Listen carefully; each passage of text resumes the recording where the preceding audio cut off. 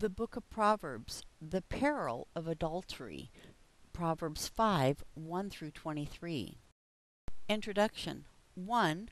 Earlier in his discourses on wisdom, Solomon warned of being delivered from an immoral woman. A. The seductress who flatters with her words. Proverbs 2:16. B. Who forsakes her husband and forgets her covenant with God. Proverbs 2:17. C. Whose home and paths lead to death. Proverbs 2:18 and 19. 2. Similar warnings are repeated in these discourses of Solomon. A. In chapters 5, 6, and 7. B. Such repetition implies that the danger is great. C. It was a serious problem in Solomon's day, certainly no less today. In chapter 5, we read of the peril of adultery, beginning with a call to pay attention. Proverbs 5, 1 and 2. We are warned about the promise of adultery. A. The false promise. 1. It sounds and feels good at first. Proverbs 5, 3. 2. For such enticement involves flattery. Proverbs 2:16, 6:24, and 7:21. 3. And forbidden fruit is always tempting. Genesis 3:6. Adultery promises much, but what does it deliver? B. The real promise. 1. The end of adultery is sharp bitterness. Proverbs 5:4. 2. The real promise is death followed by condemnation. Proverbs 5:5 and Hebrews 13:4. 3. Thus the ways of adultery are unstable, unknowable. Proverbs 5:6. Adultery delivers, but not what it promises. To appreciate what adultery really delivers, we are next told of the price of adultery. A. It costs your wealth. 1. Solomon pleads with his children to stay away from the immoral woman. Proverbs 5, 7, and 8. 2. His first reason, lest you give your honor to others. Proverbs 5, 9a. 3. He reiterates, lest aliens be filled with your wealth, and your labors go to the house of the foreigner. Proverbs 5:10. Alimony and child support can eat away at your finances. B. It costs your physical health. 1.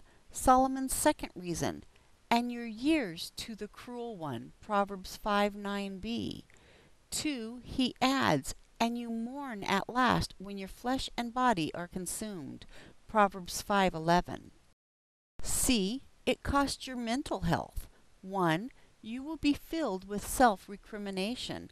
How I hated instruction, and my heart despised correction. I have not obeyed the voice of my teachers, nor inclined my ear to those who instructed me. Proverbs 5, 12 and 13. 2. As you recall the violent effects of divorce on your spouse, and on your children who will likely suffer the worst, you will berate your stupidity. Malachi 2:16. Your conscience can eat away at your peace of mind. D. It costs your reputation. 1.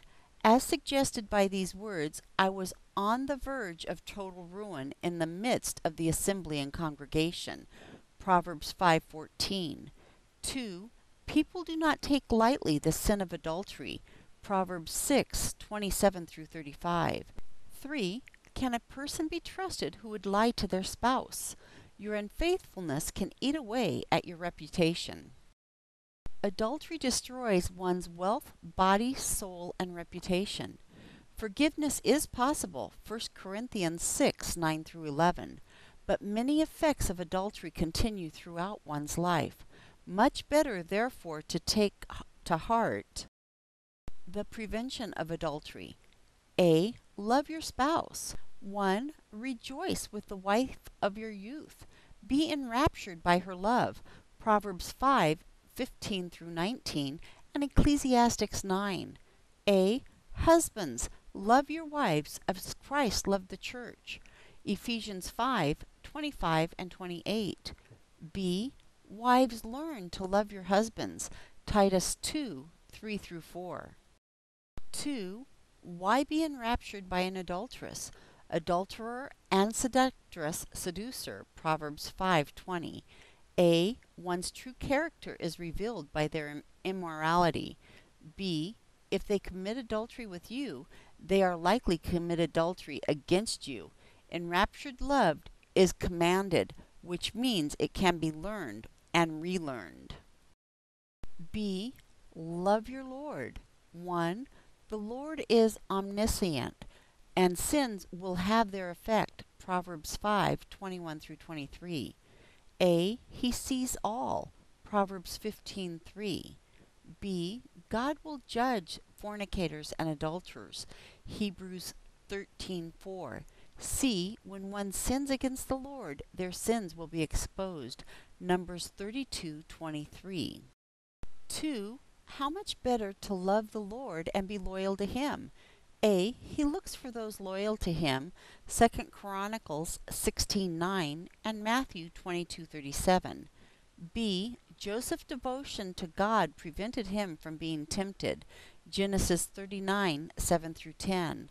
C. The Lord blessed Joseph because of his faithfulness. Genesis 39:21 and 41:50 and 52.